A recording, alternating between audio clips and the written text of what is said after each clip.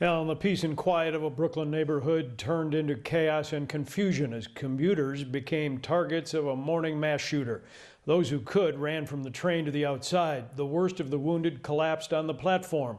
Still no suspects under arrest. It is an investigation still playing out.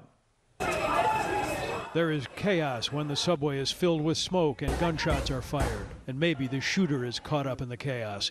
He leaves this bag of fireworks and some smoke canisters and drops a gun and 3 extended magazines. Also found by police, a credit card that ties back to this rental truck, discovered parked on the street a few miles from the subway scene. The van apparently unoccupied, no suspects seen inside.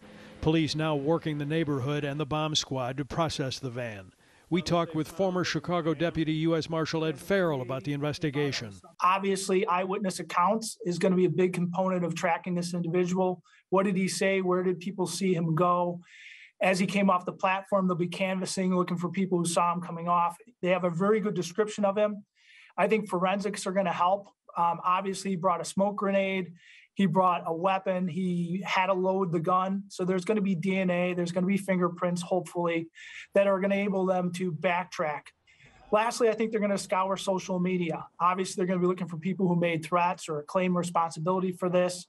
And they'll be digging into their informants. New York has one of the best intelligence and counterterrorism units. They're going to be looking at their informants, trying to get information as to who may have done this. And lastly, it's going to be the tracing of that weapon and tracing of the smoke grenade. Neither are easy to purchase, and they are well documented where they come from.